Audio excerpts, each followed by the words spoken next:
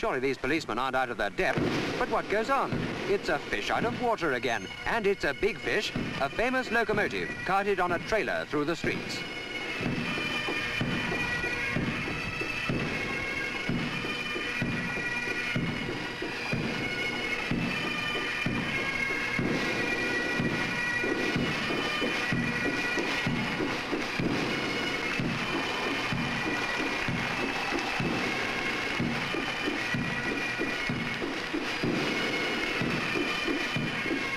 The fact that Pickfords the haulers aren't a private company but part of British rail services reduces the ignominy not a whit.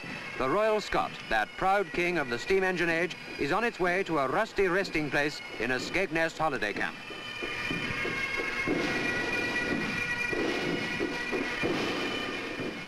"105 tons of famous yesterday is on its way with the skirl of the Royal Scots Pipe Band to its memorial site, carted on rubber tyres along a motor road, but saved from the breaker's yard.